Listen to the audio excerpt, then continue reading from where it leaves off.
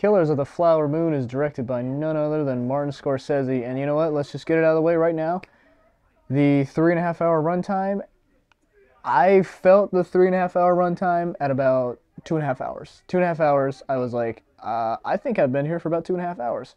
And I'm like, well, there's another hour left. But here's the thing.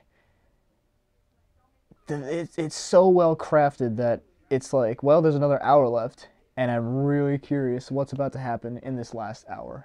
It's so, it's just very, very well written.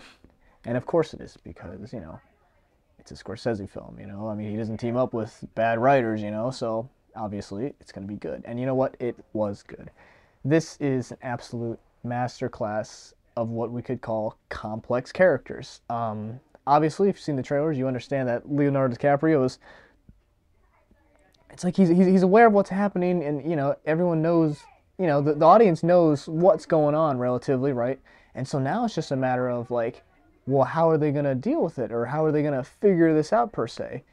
And so that's where it just thrives. That's where the movie takes you by the throat and says, pay attention to me, because you're trying to figure out how are these characters going to get out of their mess. And yeah, Leo he's phenomenal in this. There is a scene where it's just a long take of just Leo just speaking his mind, saying what he has to say, and you're just like, okay, yeah, he's that good. Of course he is, right?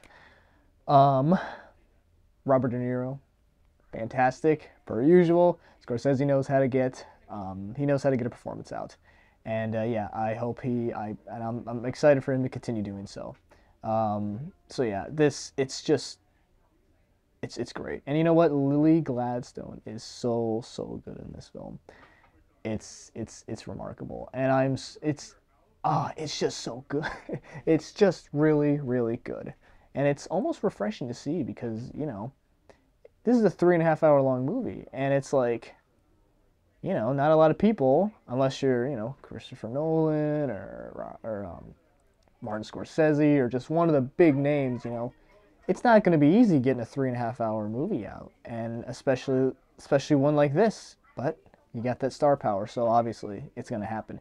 So yeah, in the end, Killers of the Flower Moon it's really, really good, and the writing is so good, and the characters and the story, they keep you hooked, and it's just, like I said, it's a masterclass of complex characters, and I feel like there's just so much, I can't talk about in a non-spoiler review. But regardless, I hope you go out to see Killers of the Flower Moon, or if you don't go see that, go see something else. Go see the Taylor Swift movie. I don't know what. You can do whatever you want. Regardless, thank you for watching. We'll see you in the next one.